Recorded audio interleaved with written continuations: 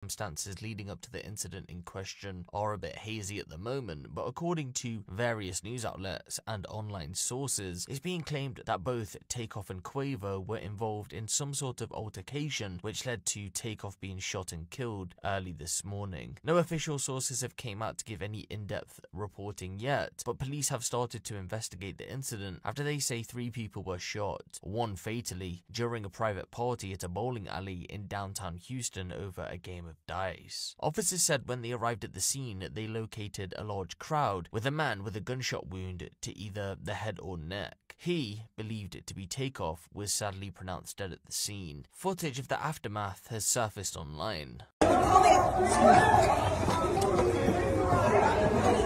my God, oh my God. All this shit, don't actually put that. Maddie, come inside, Maddie.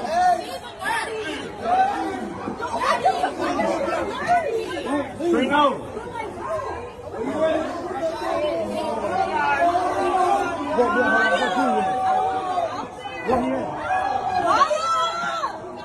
Come on, we gotta go.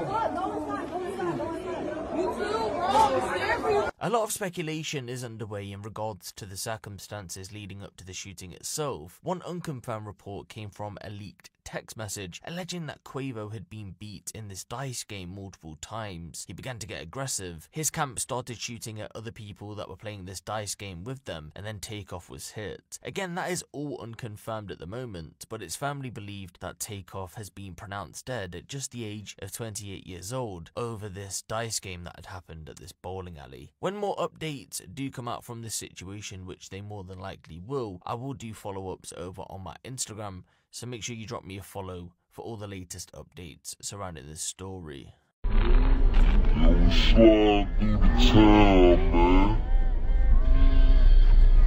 Slide through the town.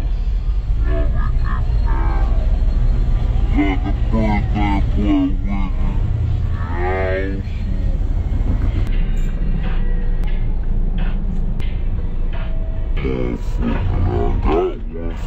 Black male in his late 20s.